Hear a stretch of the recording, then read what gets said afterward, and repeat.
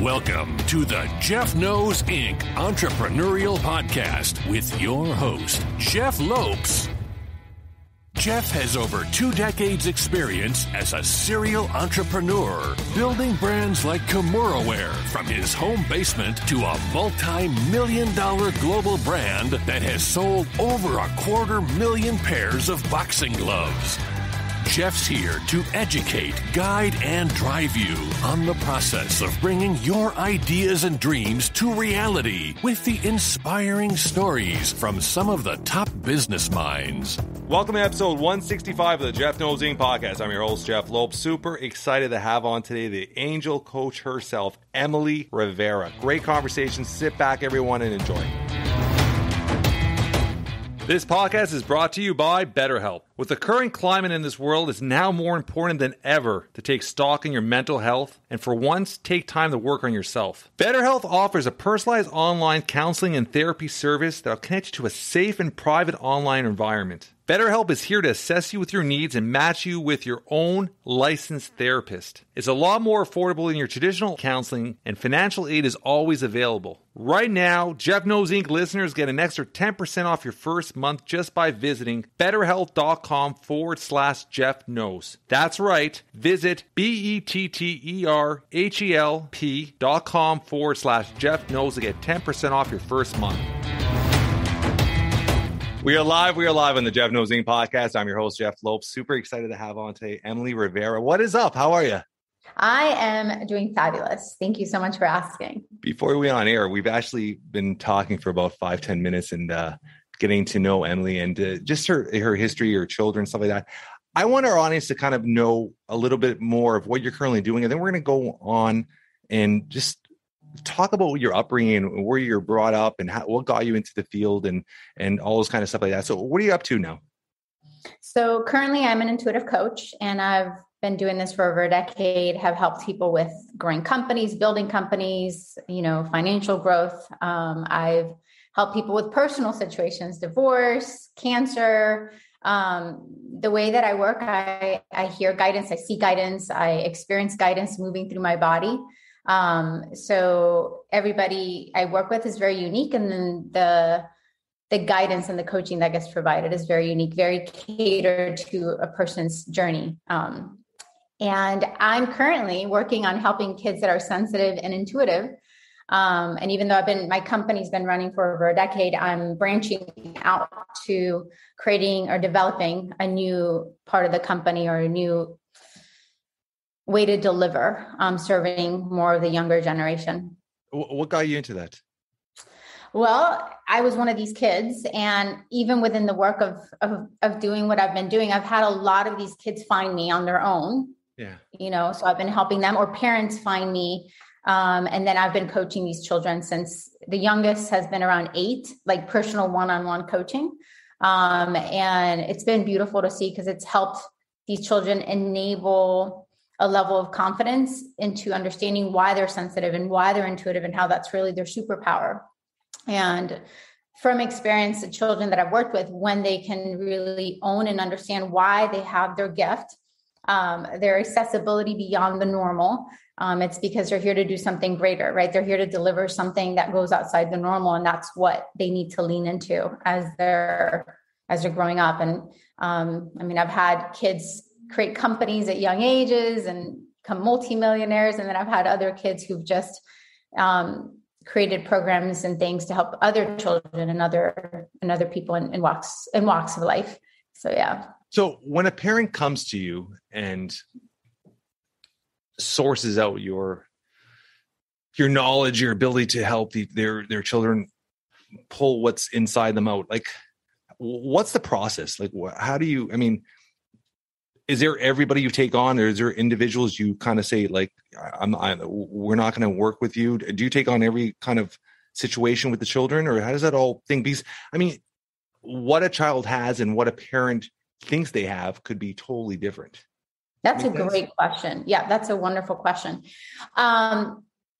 Usually when a parent finds me, or if a child reaches out to me, like I had a child probably 3-4 weeks ago who reached out because she went from label, like quote unquote normal, to all of a sudden hearing stuff and seeing stuff that she's never experienced.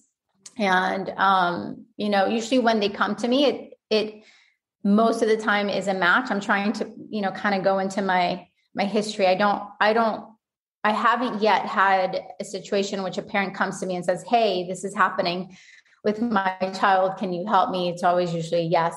But when parents come to me, their children are seeing spirits, hearing stuff. They're seeing things about the future. They're talking about things that happen in past lives. Like it's just, I have parents who reach out whose 1-year-olds and 2-year-olds are saying that they came here with other kids to help the planet, kids that logically it's not something that we can say, oh, it was this, that's why they're saying that. Right. It's like, they're coming to me because it's something that they feel is outside the normal, and they've explored therapists, they've explored normal modalities to help situations, and they're finding themselves feeling stuck. So now, usually when a child or a parent comes to me, it aligns where it's the perfect fit. Yeah. I was having this conversation the other day with somebody, and this is a conversation we have a lot, where the school system seemed to suppress children from their creativity, from their energy nowadays. I mean, it feels like in a school system, a kid is not interested in listening to the teacher. Their energy could be focused on something they enjoy doing, and because they can't focus on that subject, or they're not, automatically it's let's medicate them, or let's push them to the side, or let's label them or diagnose them with something. Where's your mindset with that? I used to be an ESE teacher, which I honestly feel was in preparation to all of this. And as you know, as I mentioned, my daughter has Moet-Wilson syndrome. So she also falls under a very untraditional way of guiding. It's interesting because what audible thought or word I heard is like, I feel like our systems have been very well equipped to teach children to conform. Yeah. And a lot of time, these kids who are sensitive and intuitive have a really hard time because they're not just sitting in a space of what's easily tangible or experienced through the senses. They're having more taking place. And I do agree that a lot of these kids end up getting medicated because, it's like, how do you help? What do you do when there's no toolkits or no answers into like, how do I get them to sit still? How do I get them to not be so emotional? How do I get them not to be so, and I'm hearing the word obsessive, right? Obsessive, even with their behavior and their distractions. So based on that word, I feel like my hallucination is that these kids are coming to change our systems. Like that's part of their purpose, and the challenges that we're having within the system, education and even they're saying even in labor, even in the workforce, is like there's certain challenges that we're coming to have that are intentional. They're intentional because there's changes that we are needing to make in the system, the way we teach and guide a child. And there are going to be more of these kids challenging the system so that we get to a place in which we say change is a must. It's not a maybe, it's a must. And where is your mindset to? I mean, just because you're talking about change in the system, I'm a strong believer in our educational system, especially when you get to the high school level, doesn't prepare our young youth for the real world. I mean, certain things that should be taught. I'm a strong believer is just sales, networking, communication, certain stuff or not. And they're stuck with algebra and stuff they're not going to really use in the real world. You're coming from that sector. Where's your mindset with our educational system? And I'm going totally, probably not where we expected to go. I just want to hear your mindset with that. Oh no, I love this. I love this. One of the things that I'm seeing, and I'm seeing myself walk when I used to be an ESE teacher, I worked with gifted kids as well. So me walking into a mainstream class looked very different than walking into a gifted class. And when you talk about the system, I think that there's been a code that's been cracked with gifted, like how gifted children are taught, that if we could adopt more of that type of education within the mainstream, we would actually be doing a better job in the networking and because there's a lot of creative teaching that takes place, and a lot is reinforced that helps the child to go outside. And I'm seeing the word again, conform. Like it helps them to expand their thinking and their perceiving and how. Thank you. It emphasizes critical thinking in a different way. Like it has them think this big, right? And let's create this big versus what most of our children are getting, which is very much out of the box. That's outdated. It's so outdated. Very outdated. Very outdated. To our modern times. It's like, so it's kind of interesting to even look at that, how illogical, like so much of the old is still trying to be fed to the kids. But going back to that idea that my hallucination is that there are things in place that are in the education system that are working, but for some reason it's being kept within a certain group of kids versus understanding that the results that we're seeing with the gifted kids can also be compounded if it was more inclusive within all the kids. Yeah, I love that. A word you keep saying, intuition. Where's your mindset with intuition? And it's something a lot of people suppress, and they don't. Whether you call it your gut feeling or whatnot. What's your mindset, and how do you describe, or how do you allow people to really focus on their intuition?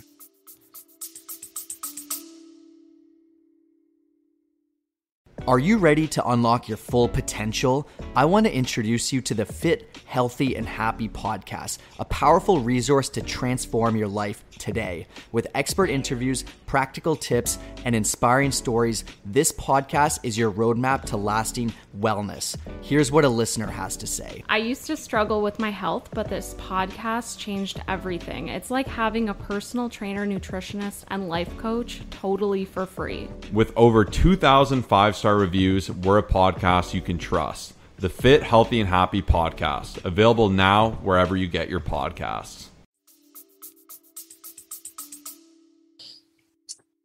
It's a great question because I feel that a lot of our words are very limited, right? Okay. So right from the bat, when you say intuition, so many of the listeners and even just myself and you like kind of go in one direction normally, right? It's like we go this way. So I'm trying to identify like maybe even how to open that up even more, just because to me, intuition is more a song. You're going to sing for me, Emily? I'm going to sing for you. Maybe not right now. Maybe. But I feel like they're showing me, I'm being shown. So again, because this is my life. This is what we call intuition. So I love that. So it's like the idea that there's this constant perpetual conversation that is taking place with each of us, with life itself, right? There's this constant dialogue that's taking place. And that dialogue, that song that we came to give freedom to sing, to collaborate with others in creating is constantly at play. And then we're born and we're aware of it and we recognize it and we dance to it and we sing to it, right? We play with it. But there's so much within our society that is requiring us to conform, to fit in, to feel accepted. And that gets numbed. It perpetually gets numb in different ways, depending on your lifestyle, your history, your parent, the parents you grew up with, the home you grew up with. But the reason I'm describing it that way is because I know just from experience and from witnessing people, thousands of people, it's like there's this inherent ability within all of us to be aware of this conversation, that this dialogue, thank you, that's taking place with life, with others. Right. So it's like even just us meeting, our logical mind may not be picking it up, but there's a dialogue that's taking place beyond just our conversation, which people can call intuition. And that dialogue is helping us to lean in, to lean back, to learn how to dance in this whole exchange we're having, even within this interview, which doesn't just serve us in the moment, but serves everybody else who's listening, right? And feeling pulled to listen. Do you think that pulls a lot from, the studies of NLP? Because you're talking about a lot of the when you're talking about a lot of this, the words you're using, the phrases, it's just locking to NLP. Like, I'm an NLP master. I don't use it. I did it. I don't know why I did it, but I did it. And there are certain things I've used for it, for sales, for business and stuff like that. Right. But a lot of the things you're saying from modalities or stepping back and stuff, is a lot of his NLP. So I'm assuming, is that where a lot of your thought process comes from, or no? Nope. No. Interesting. No, and it's going to sound weird because, and I think I mentioned in the beginning, I mean, since little, I've been guided. Like, I hear guidance. I see. What age did that start? When was your first? My first memory was when I was 5. So my first memory was when I was 5 years old and I was sitting in bed, and there was this being, master, angel, whatever you feel comfortable calling it, but it was sitting with me, and it was teaching me about humanity. It was teaching me about the frailty of humanity and the physical body, and how we're much greater than the physical body. And pretty much this is the first memory, and this has continued throughout my life, and helping me to really just stay open and understanding. So let me jump in there. As a child, when you approached your parents with it, were they open to listening to that, or were they shutting it down? And don't take it the wrong way. I'm just. Oh, no. This is great. It's a great question, which is, it also fuels my why of why I'm helping these kids. Yeah. I was very blessed, and that when I would talk about things or express things, my parents never made me feel different. Like, even going to church, I went to Catholic church, and we used to go into, like, the learning and the training. And I would say stuff. I'd say, oh, God said this, and I saw this, and it's like, they were like, oh, good, keep listening. Like, I actually didn't realize that not everyone could hear and see like I did until I was in college. That's how interesting life played out, where even my friends in middle school and high school, it's like conversations like this were very welcome. Like, it was just never questioned. So it's kind of like that idea, like, well, how did you learn to breathe? Right. And it's like, I never knew understand. Yes. I didn't understand that it wasn't normal for everyone until, again, I was in college. But you did ask with the NLP. I don't know NLP. I haven't studied NLP. Part of what's happened with me since that I can remember since middle school is that I've been very, they've asked me not to read or do certain things. And when they want me to read or learn, it'll be brought to me. And the reason why, which is an interesting thing to share, that this is what guidance I got, is that they would tell me to question everything. Not question out of fight or angst or pushback, but more of like question everything, because there's a lot out there that is that's filtered, and it doesn't allow the truth to truly be seen, understood, or learned. So NLP, I've just never been shown or guided to learn about it, but I've heard from many people who've seen me at events or have heard me speak, have said that apparently there's some similarities. Yeah, there is. There's a few words you use, a few things you've just gestured or said, or the way you said, take yourself out of it, that are very, they're very studied in NLP, or very prone in NLP. One thing you said there, college, what was that moment that you were like, okay, you know what, this is not what everybody else sees or everybody else feels truly? Was there something that brought it to your attention? Like, how did that change? Yeah. So I did mission trips. I was shown where I was going to go to college, and it was a Christian college. And I was on a missions trip at Daytona Beach, and we were out one night, and there was a guy that we saw you could tell he was drunk, not fully drunk, but we started talking to him. And as soon as we walked up to him, I got a vision of him taking his life. I saw the gun. I saw very detailed him shooting himself. And when we started talking, I said to him, were you planning on taking your life? And he just starts weeping and crying.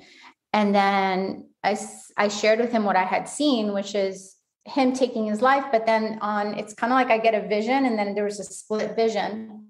And on this side, I saw what his life would become if he chose to stay, which was this beautiful life in which he was going to fall in love, be a dad, have children. So it's like I got to see a preview of what he can choose instead. And it's interesting because in the vision and in the guidance, it's not like, oh, this is bad or this is good. It's like, okay, these are his choices. And it was being encouraged for me to present them to him. So when I told him, I said, if you choose to stay, this is what I see for you. And again, just weeping. And that conversation led him to actually want to join us. And he told us that he had the gun at the hotel, and that's what he was planning on doing that night after he was done partying. And when that happened, the next day, which all in his own good intentions, the leader of the group pulled me aside and said, God doesn't talk to people like that. God doesn't give visions like that. Like, pretty much, how dare you? You should never do that again. And even though we could tangibly see the positive effects, right? I understand that in his own leadership of the group, it threatened a little bit of what was seen as adequate or appropriate.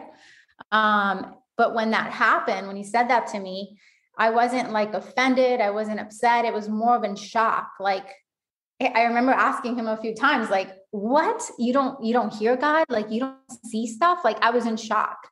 Because in that moment, it was more of like, and I remember like, even after leaving that conversation, like checking in with other people, do you hear stuff? Do you see stuff? And it was more of like, it was more of a shock. Like, how is it that I never knew this?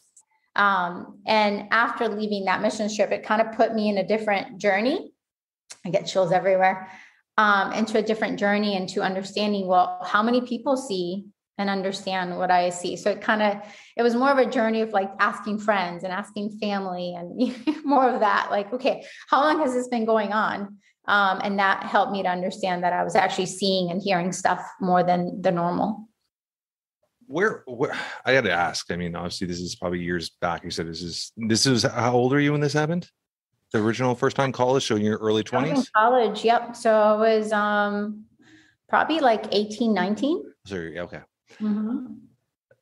Where's that mindset that you obviously helped someone and he was against you passing that message? What was his mindset with that? That this is that you allow God to do their work, or like, where was his mindset for being upset with that? Well, I can't fully give his perspective, right? Because I didn't in the moment, didn't go into questioning that, but my hallucination from just in hindsight now, you're stepping over his leadership, kind of stepping on his toes. No, but I think my hallucination is that all of us do this organically, like all of us, you, me, when there's a part of us, when there's something outside of us that questions our beliefs, our identity, and what we hold onto as true. So I don't feel like he did it as like, oh, you're questioning my leadership, but it was like an authentic, like I was shaking the foundation of something he held so true to himself about how his beliefs and stuff. Okay. Yeah. Or at least that's how I took it. So there's this part of me that also doesn't feel like it was personal because of that. Because I think we all do that, Yeah. Okay. I agree with that.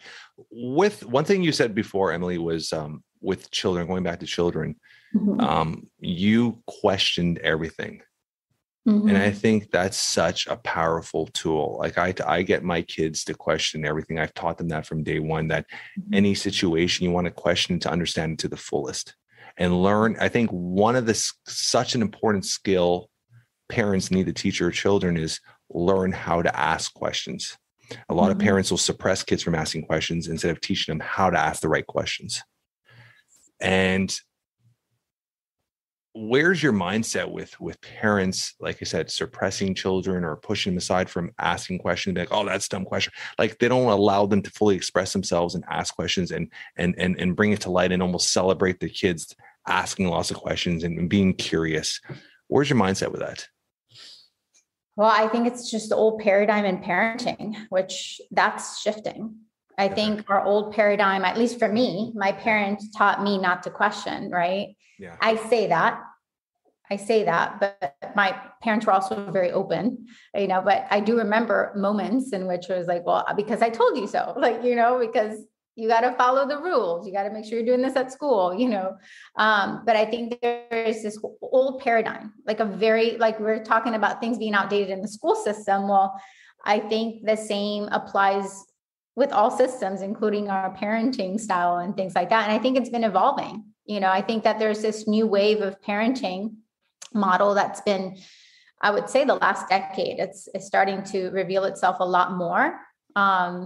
That is encouraging parents to help children to be more present to following their own gut or following their own intuition, their own ability to question. And I think that's part of what is also being seen in the school system, right? Why there's some challenge to that, why there's more challenge, to what has been in the past. Let me say it like that. But again, just going back to your question, I think it's just a reflection again, an old paradigm in parenting, which again, these kids are pushing us because a lot of these kids early on are questioning their parents, they're questioning, and it's like, there's this challenge. But a lot of times what happens, or at least what I'm coming to see, and even when I was a teacher, is that their question is being followed up with words of wisdom or insights or a thought that kind of has whoever's listening kind of step back and be like, that's a good thing to consider. That's something to consider, right. So there's a different level of challenge that's coming up with kids and parenting as well, which is having us question ourselves, right? Question the way that we're parenting as well. I'm not sure if I answered your question, but that's no, how it did. So with parenting nowadays, I'm a strong believer in putting certain things, I call them non-negotiables. So my schedule, I have non-negotiables. I'm home from, sorry, I got a dry throat. I'm home from 3 to 6, no matter what, every day. I try to be home from 3 to 6. And that's my non-negotiable. That's locked in my schedule. That's dinner time. I try to have dinner with my kids every night.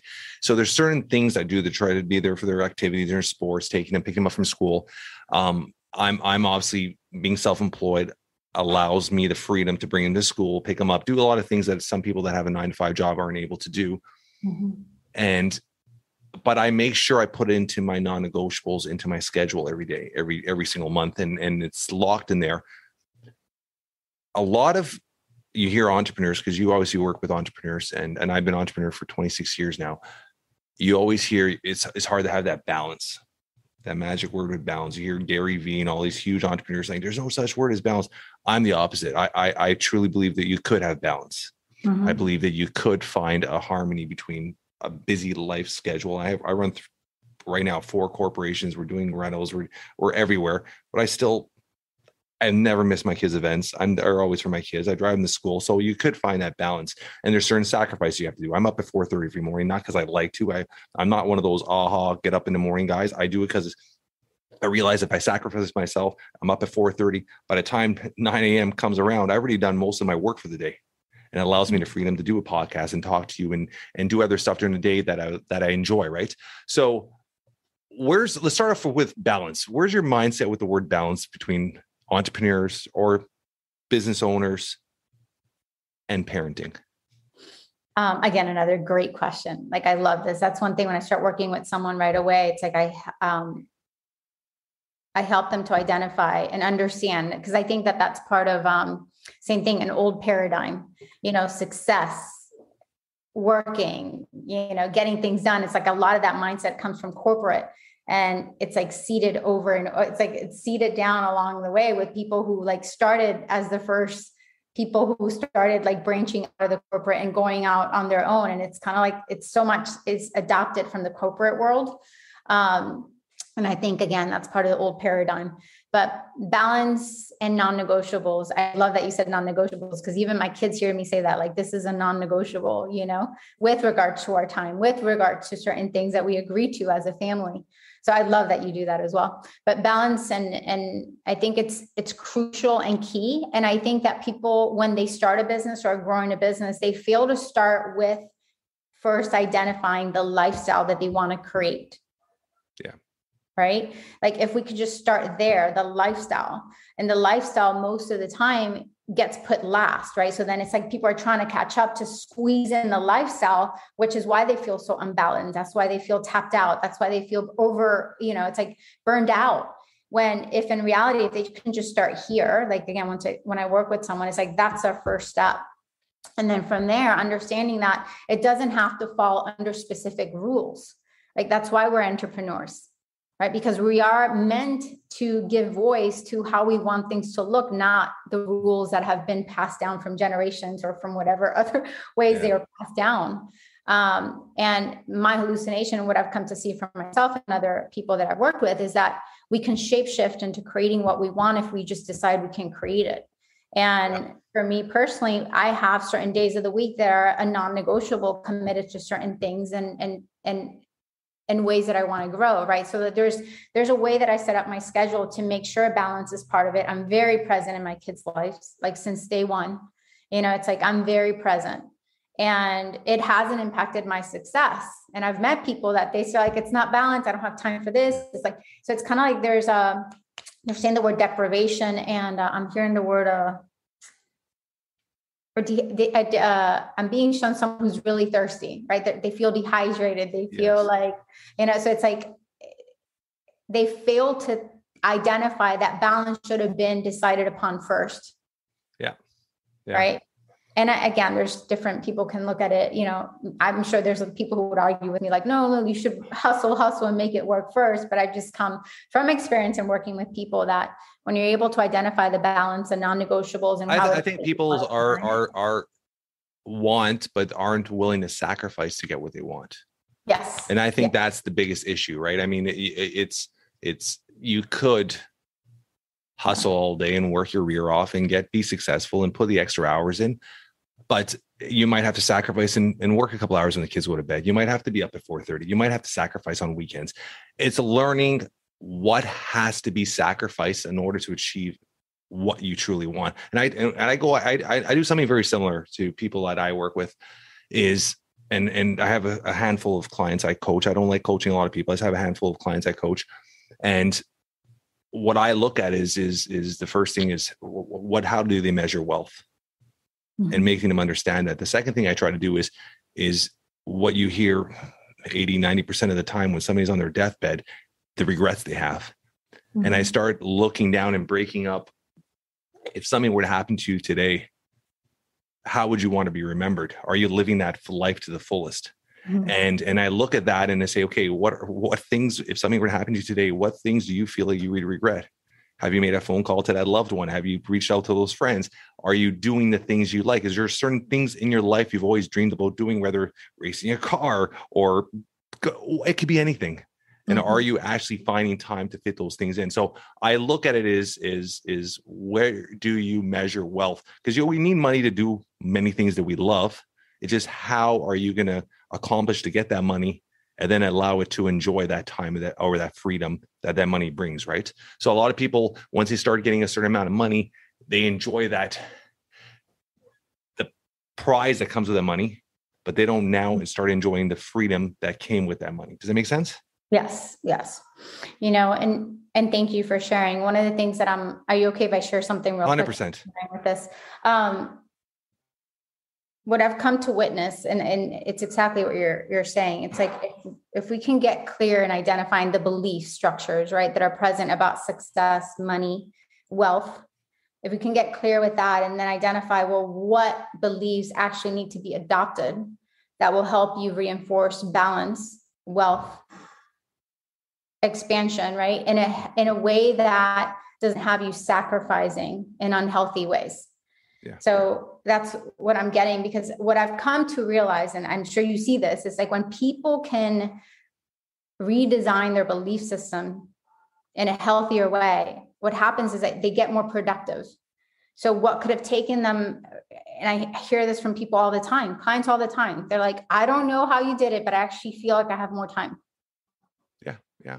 But when we reframe, when we reconstruct whatever belief systems have us sacrificing in unhealthy ways because we believe that's the only way and that's what needs to happen, when it gets re-guided and I'm hearing the word reinvented into an empowering way to create, right, to thank you, to promote growth. They're saying growth and they're showing me money. When we can do that, what happens is that the mind and the intellect works for us in a different way. right? Energy, emotions, motivation works for us in a different way. So what happens is that productivity gets compounded, right? We kind of quantum leap results that could have taken us maybe 2, 3, 5 years. But when we redesign our own landscape of how we see wealth, success, and what's possible, we're able to compound and multiply our results in ways that we couldn't have ever been able to create or step into or perceive with the old belief systems that were driving the car the whole way, right? It's like it would change things drastically. Where's your mindset? And I brought this up a couple of minutes ago, is with living with no regrets. Gosh. Because I'm all over that. And I'll explain it in after why I'm all over that. But where's your mindset with that? Well, it's funny. It's like, I feel like it's a motto all of us should be living and adopting, because the reality is it's kind of like I'm saying something everybody knows who's listening. It's like, we really don't know when our last breath is. And I've taught this to my kids, teach this to my daughter, who's 19 is different because she can't communicate and understands life differently. But my 18-year-old, my 5-year-old, and I live it that way, and I show it with it through my example. It's so, I had a heart attack in 2019, and I felt like before you had a heart attack in 2019. I had a heart attack 2019.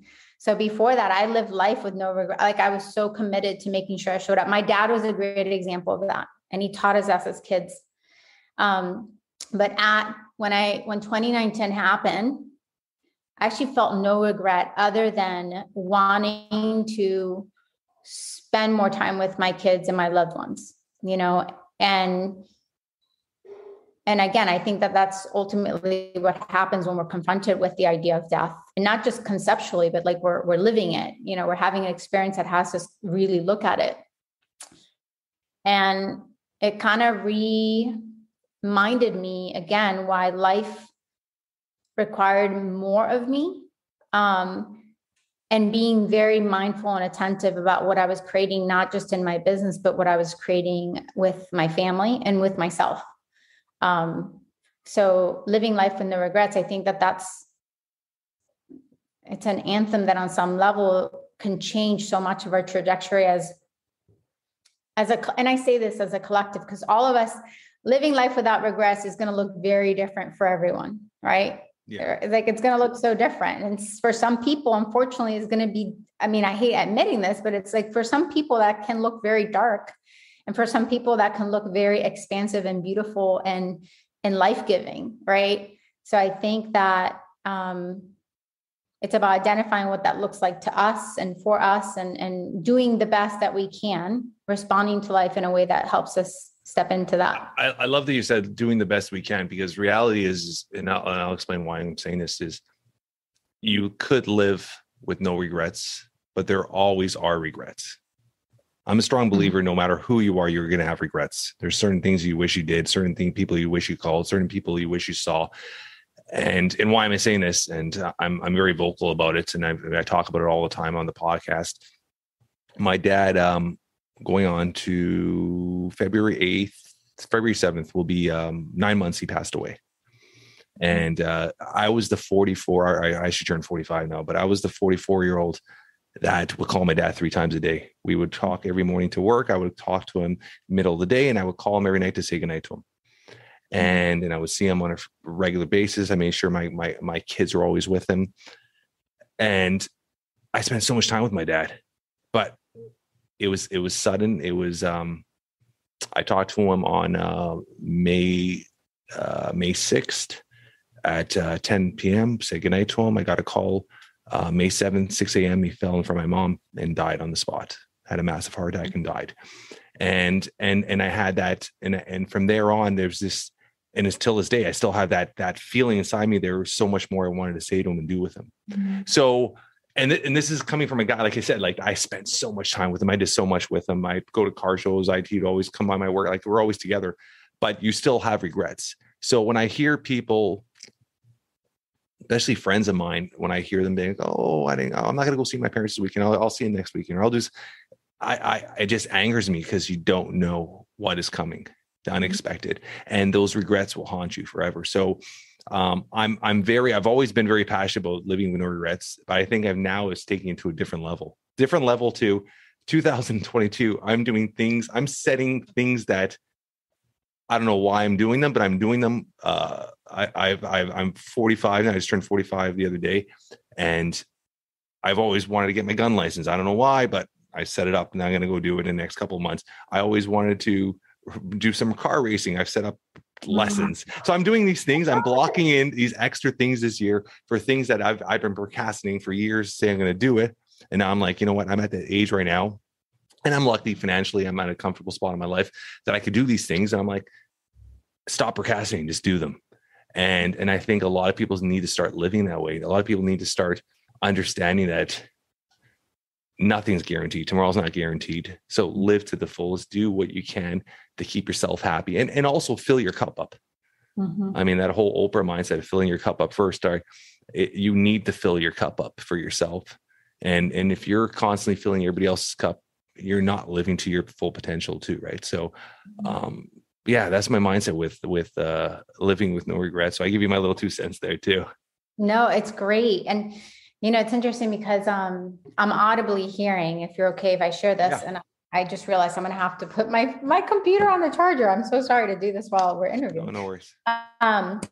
But one of the things that I'm audibly hearing is like, that's part of the gift that our children are helping us to understand. Yeah. The gift of the moment. We both have children that can be labeled by a majority of society as disabled or, having limitations and disabilities. And, my daughter, she can't talk, but she's truly helped me to understand and own the gift of the moment. She savors every moment. She's happy. It's like, she's literally happy. Yeah. I don't know if you've heard a few times we're talking, she's laughing, It's like, she's just, and I think part about living life without regrets. Yes, it's about doing those things like you mentioned. And again, I am so sorry, doing these things that you're mentioning. But I think that there's a gift, there's a portal we can enter with life when we could also savor the moment we're in, right? The life we're in, the gift and what can be experienced in the now. And I'm sure you see that with your son, it's like he's aiming for things and he wants to, like you mentioned the marathon, and he's going for things. But I'm sure that you probably can see within him how he does savor the moments with you, right? It's like he's daddy's little boy. I mean, he will not go to bed without coming and give me a hug and a kiss. He wakes up in the morning, the first thing he does, he has to run to my room and give me a hug and a kiss. He's like the sweetest little angel. Yes. And I call him my little puppy. When I come home, it's either him. It's a race between him and my lab to the front door. Who's going to come see me first, right? So it's and then it's crazy because I have a daughter. My daughter's 15, and she's the pure opposite. We talked about. She's gifted. She's 100% straight A student, high performance dance. She's just, everything came easy to her. Mm-hmm. Anything she does comes so easy to her. But she's also this almost like kindred spirit. She's this sweet little angel, and she does things subconsciously to help others, and she doesn't realize them, that other people are acknowledging them. I'll give you an example. She graduated, she's in grade 10 now, but she graduated grade 8 during the peak of the pandemic. Mm-hmm. So she had like all the schools in Toronto, Canada, they all got shut down. She was doing her homeschooling. So she graduated. Life was crazy. We spent a lot of more attention towards my son for his schooling and stuff. And it came time for her graduation. It was all virtual. So we had her family over, we had a couple people. It was live on, we put the laptop, hooked it up to the TV, we're watching. And it was a virtual quote unquote graduation grade 8, which really sucked because she really wanted to have a proper graduation from grade 8. And the principal comes on, and she's talking, and she goes to the point where she's giving awards out. And the first thing they did was honor roll. She got honor roll. We weren't even aware that she was on her honor roll. She's been on the honor roll for now, even high school, the first 2 years of high school too. She was on honor roll. So we're all excited and happy. And we're like, wow. And then it came to one of the last presentations for the evening. And they said, and the principal was talking, she's like, this is a very special one. We've been watching this young lady for the last couple of years. And it's a sibling award for somebody that, I don't remember the name of it, but somebody that stands out and takes care of their sibling and puts their sibling first. And she won it, which is heartbreaking because we've put so much attention and energy towards my son that sometimes I feel guilty. I feel like we don't give her the full attention she needs, because I'm like, she's okay. She could do it on her own. And at the same time too, that is not, I mean, some children will push that away and not be almost in a way focus on themselves, not their sibling. And she realized how much her brother needed her. And she put so much attention, even at school, and no one's there seeing it to help her brother. And the teachers are recognizing, which is so amazing. Right. So, I mean, as much as I guess we've done something right with her, she's doing well, but it's amazing where, she recognized that at such a young age. And it was subconsciously, it wasn't even anybody telling her to do what she was doing on her own, which is pretty special. Mm-hmm. Yeah. And as you're talking, it's like that acknowledgement and celebration of our children. Gosh, they're such amazing teachers, right? It's like, we think we're like guiding and supporting them, but they're like teaching and guiding us way more than we realize. She has my 19-year-old, the one who's disabled, has her sister who's 18. And I remember one day a friend had offered to publish her book, and we were driving, and I was like, oh, he's offering to publish your book and for you to write a book. And she goes, well, I don't know what I would write about. And I gave her some suggestions, and I said, even you could even write a book about your sister, because my daughter Isabella since she was born, she was probably more around 2 and 3 and on, she was in the ambulance. She was in the hospital, helping with her sister. But she grew up so quick. And I've had those moments, like what you say. It's like, I wish I would have had more accessibility with my time and energy, especially when Caitlin was having so many traumatic experiences, right? So many emergencies, for me to be able to be there for her. So I said, well, why don't you write a book about your experience as a sister of Caitlin and the challenges. I said the challenges and all that stuff that were part of it. And with everything that played out in our lives, I said, I don't see it as a challenge. She's like, it's helped me to be who I am today. And she's like, I'm very happy with who I am. Like, I love my life. Yeah. I love everything about my life. And it was perfect, but also just that, I don't know, just reminder, especially with our situation. It's like, as parents, we do our best, right? But there's this level of mastery within our children that we may not see right away, but eventually we get glimpses of it. And that was a moment for me with her, which it seems it was the same with your daughter. It's like, this is what it's like, I've got this. This is what I came for, this is what actually helped me be who I need to be. Just like with your daughter, it's exactly what's probably made her so successful in her academics. And I'm sure even just who she is as a young woman. So it's just beautiful. Thank you. She's pretty amazing kid. 15 years old. I mean, this kid cooks, cleans. She's a little machine, man. She's an absolute little machine. One thing that you said, and they were constantly learning off our children, and I think that's so valid. I've been told so many times of people that know me, like I'm so driven when it comes to business. When when I put my head to doing something, it's done.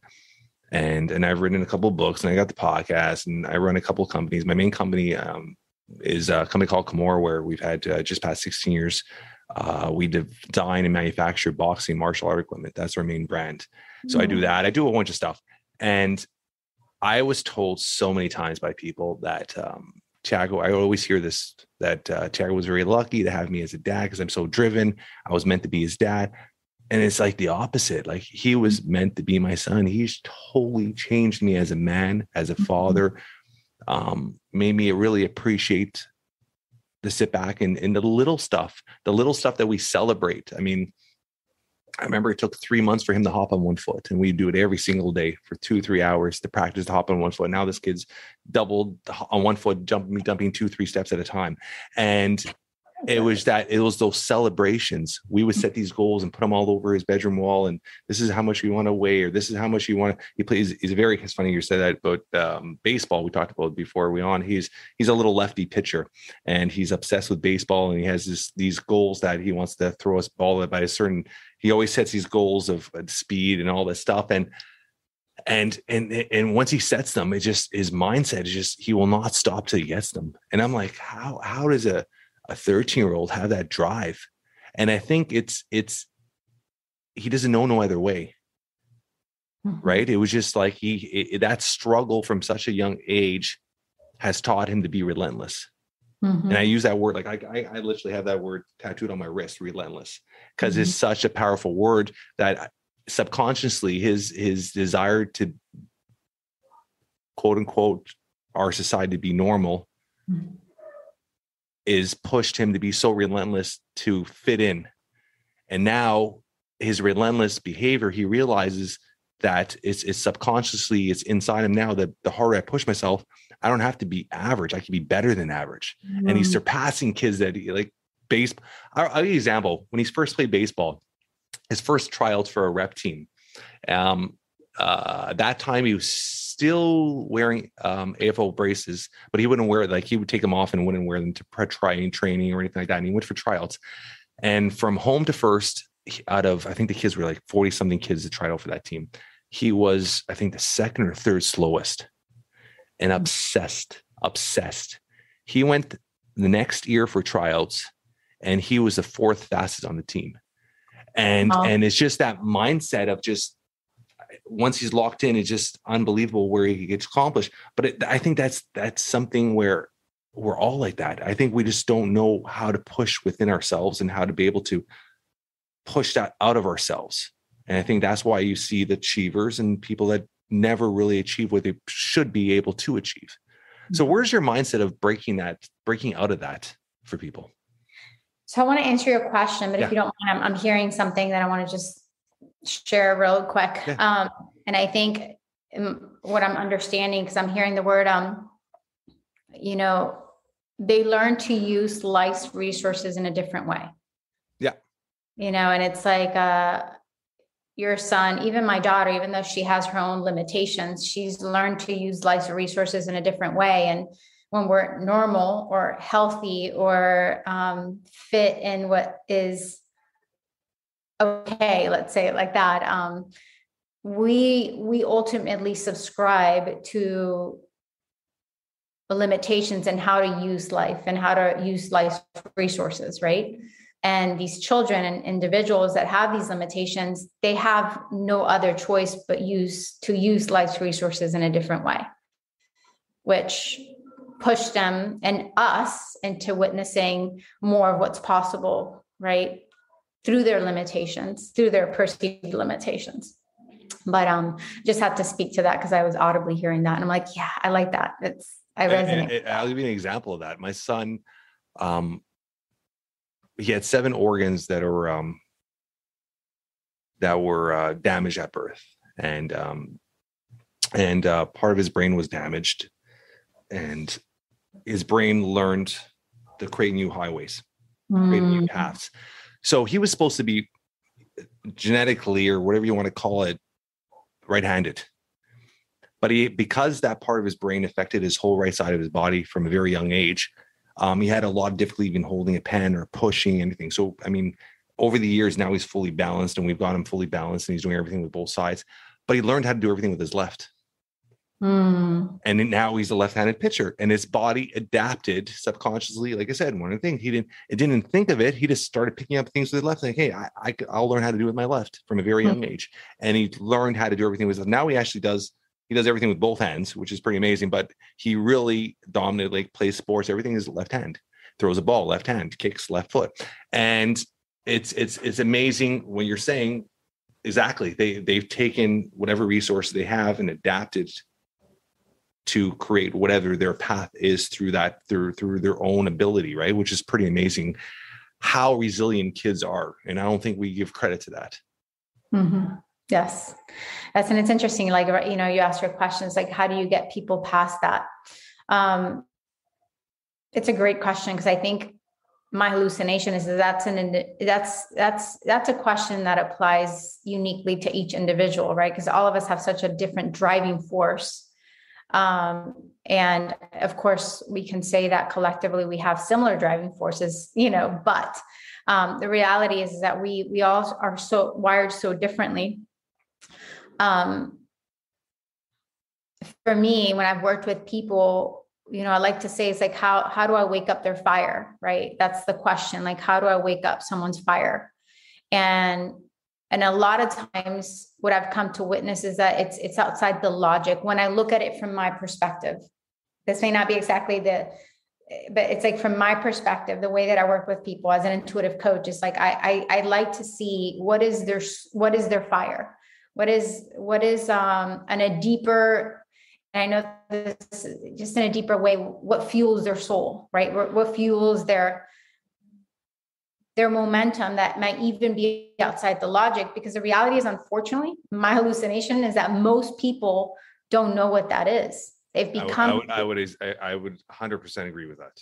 They've become so inundated with their normal, with their stories, with their life, with their expectations and rules, that most of them don't know that, and I think as coaches, you and I, our role is to help people find that greater fire, that greater why, that greater thing that can pull and move someone into seeing life outside of what they've known. And unfortunately, again, most people don't have that until life does a favor and gives them something and throws something at them that gives them no other choice but to wake up. COVID has been like that for us as a collective. Yeah. Sometimes it's, I call it a trigger point, right? Mm-hmm. Yes. And I think that's the issue with a lot of, it's that aha moment, that moment when it's like, okay, like, what are you going to do? You put in a corner, right? And I think a lot of people,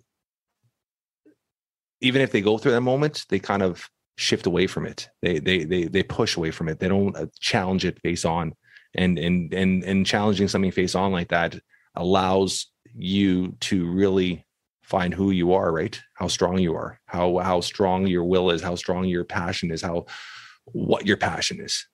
And I mean, like anything, I mean, when my son was, this is a true story. When we were discharged from the hospital, he was diagnosed with cerebral palsy, and they gave the release papers, and they wanted me to sign off what his diagnosis was. And I didn't even, I knew a lot about what cerebral palsy was and the outcomes, but I didn't want that label to foresee my son's future. I don't know if that makes any sense. So I'm trying to say, so in my mind I was not going to allow a doctor looking at a 4-month-old and tell me what his future was going to be. And I actually ripped up those papers. Till this day, I ripped up those papers and I didn't sign them. And I walked out with our son on the discharge day. And I could have easily just allowed myself to reform to what the doctor said and just been like, okay, it is what it is. We got to live with it. And just follow the path where many parents follow. And I was the opposite, where I was like, okay, day one, let's find every resource we can. Let's find every educational book we can. Let's find every study we can. And let's figure out what we need to trigger, whether it's light therapy, whether it's, I mean, I would spend hours with my son just pushing his fingers through plasticine. And I adapted to figuring out what we needed to do on our part to give him this best outcome. Didn't know the future, didn't know his outcome. I didn't know, no way in the world we'd ever thought he'd come to where he is today. But at the same time too, I didn't allow somebody else's perception of what my son was going to be kind of foresee his future. I don't know if that makes any sense. So I think a lot of people put themselves inside that box or what society pushes them inside, and they don't know how to get out of it. Or they just like sheep, just follow that path, right? So I think it's the trailblazers, the people that live outside the box, that just say, like, I'm not gonna listen to you. I'm gonna do what I got to do to give myself the best option, are the ones that lead the way. But I think a lot of people sometimes need that, like you said, by yourself, need that push or that guidance just to open up their eyes, or that moment in life just to hit them, to give them, to find that clarity, right? And as you were talking, and thank you, by the way, for sharing, I just celebrate you and acknowledge and just, bow down to you as a father for showing up like that for your son. Because it's beautiful and powerful. And I think also just people who might be hearing this story, it's like, even just our normal children, and I hate saying the word normal, but you know what I mean? Like, right. It's like, as parents, that's part of our role. And they're saying fire. It's like, I feel like it's a fire that most parents have not given themselves permission to own and feed, which is like, there's too much that gets given to us, too many expectations, rules, or child should be doing this, not doing this, right? Or depending on what their condition is, how it should look like. And I think one of our purpose as parents is to not be part of the presence in our child's life that tells them to conform, and I want to celebrate that you did that. But one of the things that they kept playing out as you were talking, with one of my clients, we had a call. The conversation took place last week. That's why they're taking me back to time and taking me last week. And part of what they kept saying is that he really needed to own that he's in a cage. And it wasn't like they were having him not appreciate the life he was in, but having him understand that ultimately most of us can very quickly and easily put ourselves in a cage with our expectations, again, with our stories and our rules. And part of our soul's purpose is to get us out of that cage, right? Like, all of us on a soul level come into this life saying, I am not going to get into that cage, right? I'm not going to conform. And it's not even out of fighting, but there's so much about our collective and our society that has us trying to fit in and trying to be so much part of what's acceptable that it does mute so much of what's possible. And again, this is my own perception. It doesn't mean it's right. But they kept bringing me back to that conversation with that client, which was a little extreme. I will say this is not how they talk to everyone. Yeah. But they were telling him, like, part of the gift right now is that you just need to sit with the idea that you are in a cage, right? But it was like they were bringing him to that place so that he can decide, like, I want to get out of it. I can choose to stay in it. I can choose to stay in it, no matter how pretty it looks, right? Or I can choose to actually understand that I'm in a cage and I can get out of it, right? It's like that. And I feel like part of what's happening and what they're saying to this is that life ultimately always tries to bring that perspective to us, like life challenges or life, like it's because it's trying to wake us up into seeing that there is limitation within the four walls that we're living or perceiving life. Not always. There's people like you and I who are very introspective and push and we explore and we, you know what I mean? It's like we're expanding in all different directions. But I think the majority of people don't live life that way. And I don't mean to be in judgment of it. That's not what I'm trying to do at all. But I think it's true. I mean, people don't live life to their fullest potential. I mean, that's just, that'll go on forever. I mean, as much as we could preach it, I mean, that's going to go on forever. People get into their routines. I mean, that's the simplest way to break it down is the routines, right? They finish school, they go to college, they go to university, they get their college tuition, they have to pay it back, they get a 9-to-5 job, they wake up, they go to work, they're miserable, they come home, they have dinner upon Netflix, start the next day. And that's what they live their lives. Mm-hmm. And on weekends, they celebrate it by hanging out, or they think, okay, it's the weekend, come times off. Anybody that has that mindset that this is my mindset. Anybody has that mindset where they're looking at the weekend as a time that, like, oh my God, it's the weekend, is not living to their fullest. Mm-hmm. I mean, I'm the mindset where it's like Monday's like, oh, let's go work time. I get excited to start things, to build things, to try new things. And to me, there is no weekend. It's just, we got your 7 days a week, and what are we going to make the most out of every single day, right? But a lot of people, they have that, they become numb, and that's where society puts you in that box. And once you're stuck in that box, it's hard to break out of that system. Mm-hmm. Whether you got bills, you got mortgages, it's hard to start your own business. It's hard to break through. It's hard once you have a family, you have kids, you got responsibilities, you got food to put on the table, and that goes all the way back to living with no regrets. Mm-hmm. Because most people, when they do realize what has come about their life or how they're living, sometimes it's a little too late at that point to really do the things they always wanted to do. Mm-hmm. Yes. And thank you for sharing that. I'm audibly hearing, and they said it, and I'm like, oh, so I went like that because, and they were talking about rules, like, and I recognize that this is something we're similar, and I'm sure a lot of your listeners are similar in this, is that there is a part of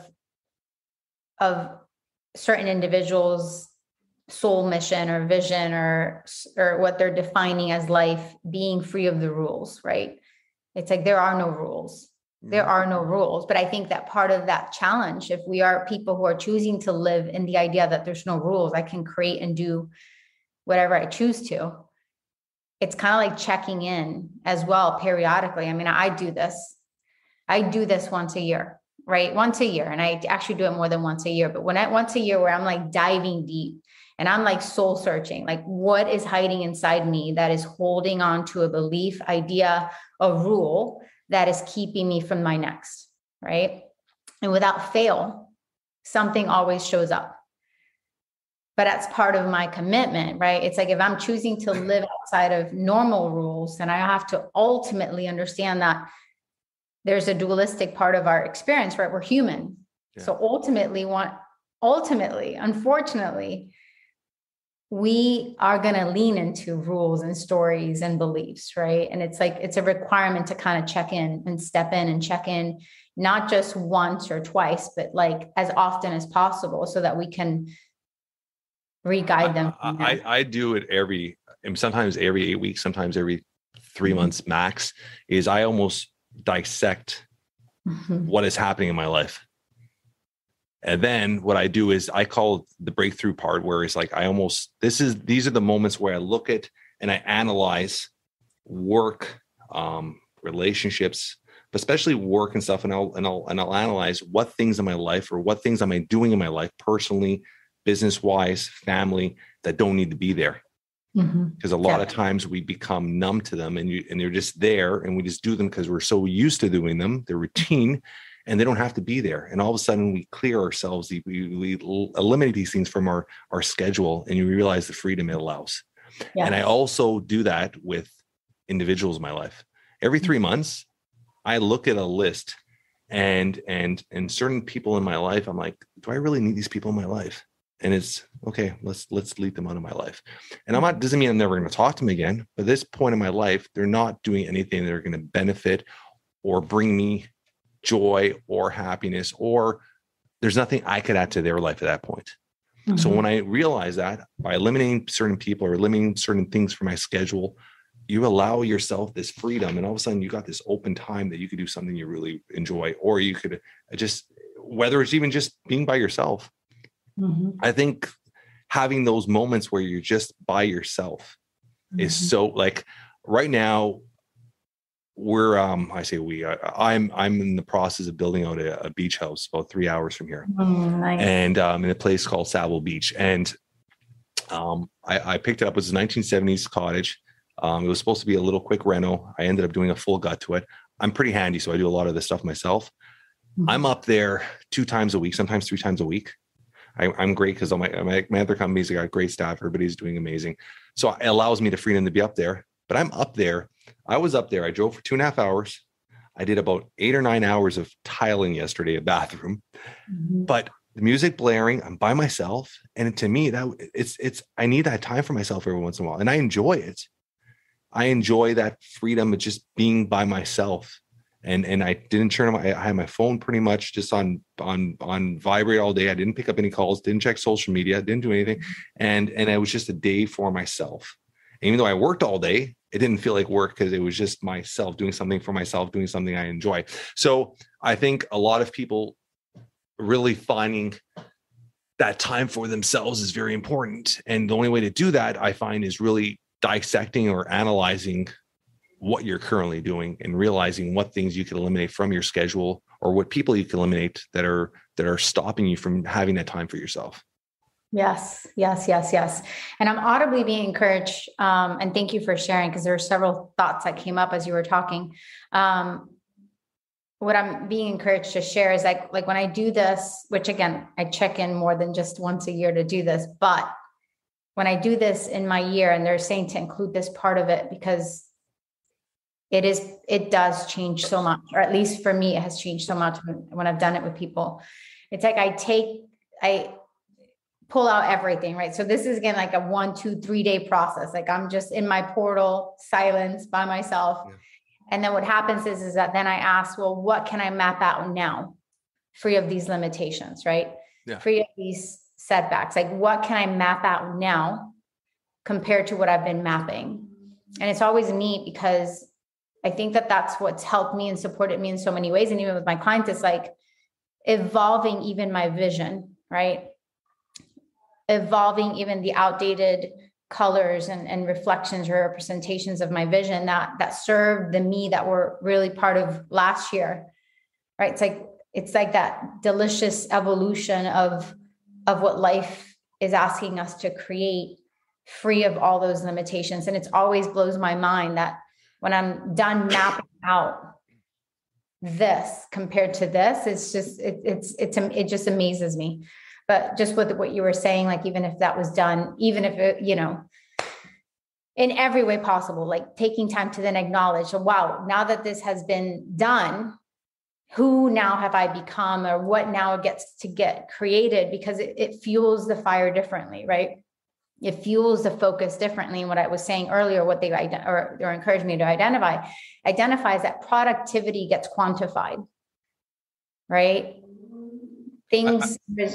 Sorry. I got to jump in there. Something you said, who have I become? I think that's powerful because I think we're always constantly evolving and changing. How do you really come to an understanding of that? And how often do you really, I think it's something we don't really pay much attention to, but it's something that, like, when you said it, it first came to my head. I'm like, who have I become the last year? Like, you're constantly changing and growing. You're constantly learning. I'm a strong believer. The day you die, the day you stop learning. You got to constantly be learning every day. How do you, or where do you come to an understanding of who you've become and when, and how you're constantly changing? How do you, because a lot of people, like they said, they put themselves in that cage and they're constantly the same person. They don't allow themselves to evolve. Even though they are evolving, maybe they won't even acknowledge the evolvement, if that makes sense. How do you change that? So some of the things that I do for me in a visual sense, I actually even look at my old pictures, like, well, how did I look last year compared to who I look now? And I play with that idea, right? It's like, how do I hold myself different? How do I look different? How do I show up different? So that's a visual reflection that this kind of adds the playfulness to it, Yeah. And I can celebrate that even though I'm getting older every year, I see more of my youth, ironically, in my pictures. I agree with that. Yeah, I feel that's very much so. Yeah. So that's one thing I do. I also take time to look at my old journal, like what I was journaling then and what I'm journaling now, and how much my languaging has evolved, how much my perception has evolved. And I take time to just witness that for myself. And then because, and authentically, this started when I started going to Date with Destiny. So I create a whole Date with Destiny, the whole plan that I learned to Date with Destiny.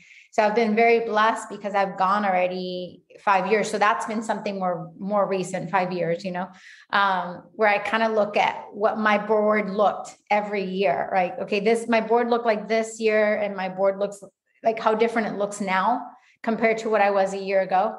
And then lastly, I like to do what I call is my map. and they've taught me this for a long time, where it's like, I asked to be shown the map for my year. And it's interesting because I journaled on this morning, because I coach myself once a week. Like I do my clients, like I ask to be shown and guided.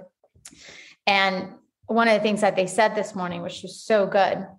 Let me see if I can pull it up real quick. I don't want to take, but, and they were telling me, like, they were pretty much guiding me like they do in the beginning in the year.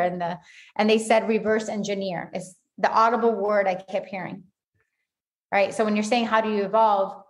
I like to check in, like, so I do this meditation too. So if I was to go back to myself a year from now, how would I tell her to reverse engineer what I've accomplished, right? Reverse engineer, like, how did I do it so that she knows where to go and how to make it happen? So that's another way I check in my evolution, because I see that the way I look at it is very different. And I honestly believe that just that little time that I take to just bless my old self and give her insights, I do this whole meditation exercise, that I'm empowering my 2021 self to become who she needs to be for the 2022 self, right? So that's part of my process. But what I audibly kept hearing this morning in my coaching, my self-coaching, is like reverse engineer.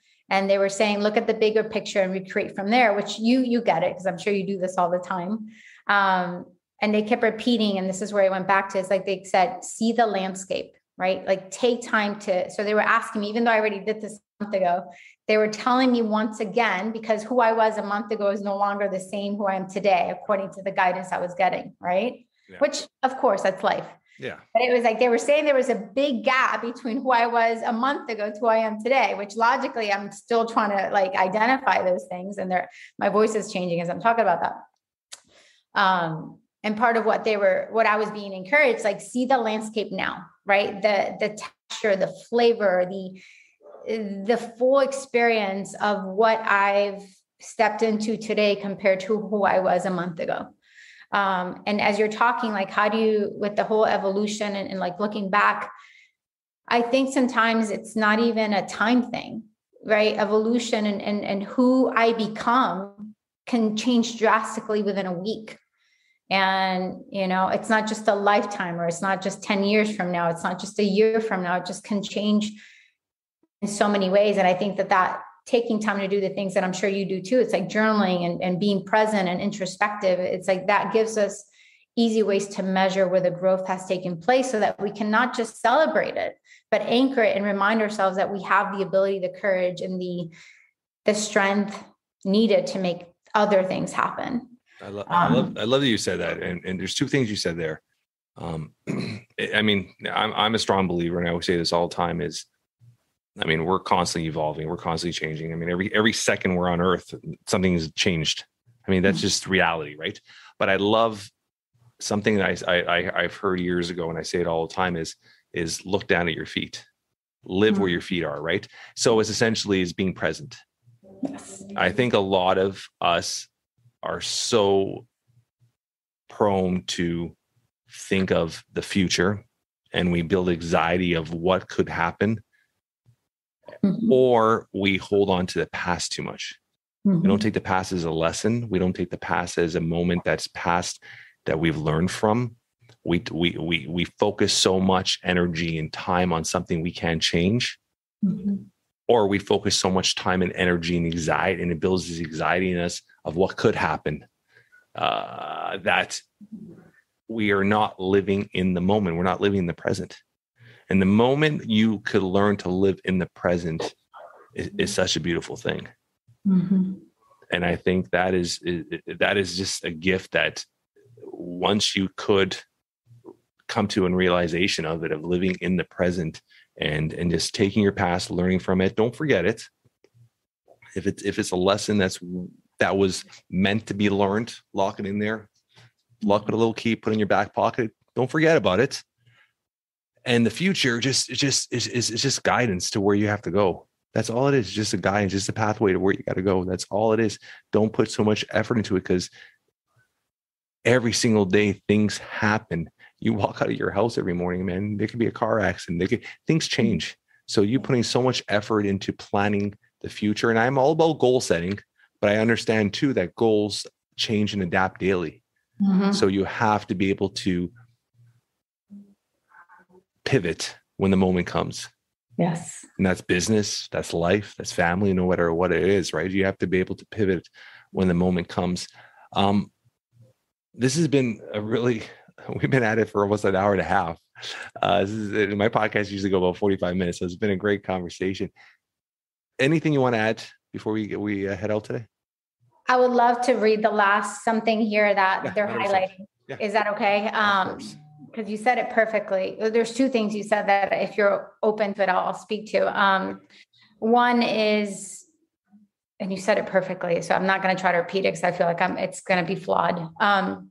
But one of the things that they're highlighting in my notes is they said, when you're mapping out this bigger vision, so they said the bigger vision is pulling you, right? We have this conception that some of my voice changes is because energy is moving, by the way, and things are moving for people who are needing to listen, including myself, to this. So there's this illusion that sometimes we hold on to, that we're creating something, we're building something, and it's like our doing. And we fail to recognize that whatever's been seeded, like with you, with your vision, your mission, your coaching, even this podcast, it's like there is something meeting you on the other side that actually was calling you, right? It's like this podcast wanted to come to life and you heard the call. Right. So it's like that idea, the bigger vision is actually calling you more than you think you're calling it. And what they said is like, and know the bigger picture. So the vision we have, the bigger picture is always going to be tainted with illusion. So you also have to be clever and present enough to be expanded into the bigger vision itself that is calling you. Usually what is trying to be born and created is much more elaborate and expansive than the human mind can fully conceive. And even just the idea of what you said with being present is that there's a true gift, even with success and wealth and abundance and business, that when we truly can be present and just check in as often as we are able. I say able because I think it's really a decision that we make, right? We make that a priority. Understanding that what we think we're creating is actually called us into creation, and that which is wanting to be given life is giving us the path as much as we think we're creating the path ourselves. And this is for another conversation, but you were talking. And so what happens to me, I hear things that people might be thinking or saying as they're listening to us. And I audibly heard a few voices say, well, how are you present? How are you present? Like, okay, well, I think I'm present, right? So there's this question that came up. So if that's you, whoever's listening to us, like if that question's coming up, like, how do you become present? One of the best ways that I feel like the angels beings have taught me, and I went into training, and I would every day go out and I would spend an hour in nature. And it was literally them training to fine tune all my senses. Like, what are you seeing? What are you actually seeing? And it wasn't like a logical thing. It was like for me to become so present into what I was seeing, where it became an experience. What are you hearing? How does it feel in your body? Like, what does it sound like? What memories does it trigger? What inspiration, like really be one with the experience. And then I check in all my senses. So just a very simple process. If this is a question that came up for anybody who's listening, or who it came up, because again, I heard the voices, is like, that's a very simple, practical way to begin, right? Even if it's 10 minutes a day, like just go through your senses. Yeah. I find with being present is giving your full attention to what you're doing at that moment. Simple breakdown. If I'm having this conversation with you, I'm present with you right now. If I'm home with my kids and I'm doing something with them, that phone is off. Mm-hmm. I'm off electronics. I'm off, TV's off. I'm present with them at that moment. And I give my full self to them at that moment. Or if I'm working at my car, I'm fully present at that moment working on my car. It's living in the moment and being present in, like I said, your sense of being aware of where you are, what you're doing, enjoying what you're doing, whether you're at the gym, whatever, is being present at that moment.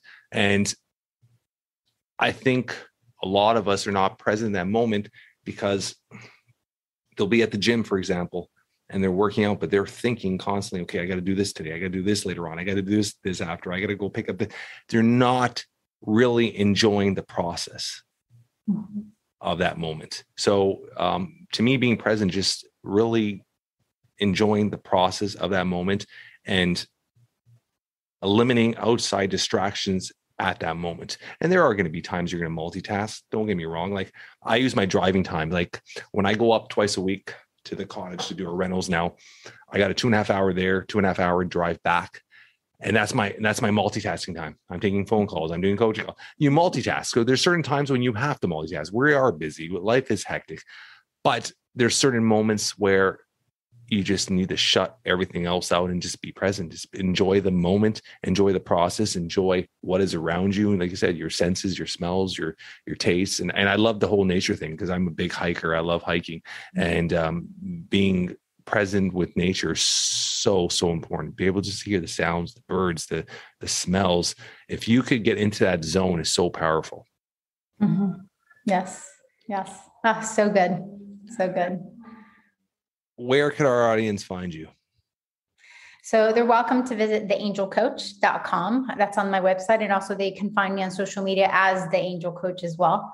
And with the kids program, and anybody who feels inspired to even get support once a month, I do once a month calls for free, and I just share guidance. And you can access that through awakensuperhuman.com and Awaken Superhuman. And that's the mission and vision, to help people truly own and understand that we're all superhumans walking around, not yet realizing that we need to wake up to that, that we're sleeping, and it's time for us to become awakened to that, the truth of who we are. So looking forward to connecting again. Jeff, thank you so much for the opportunity. This was wonderful. I'm going to ask you one last question. Yes. And I usually ask everybody this, and for some reason I wasn't going to ask you this, but I'm going to ask you either way. If something were to happen to you today, in a few words, how would you want to be remembered, described by your loved ones?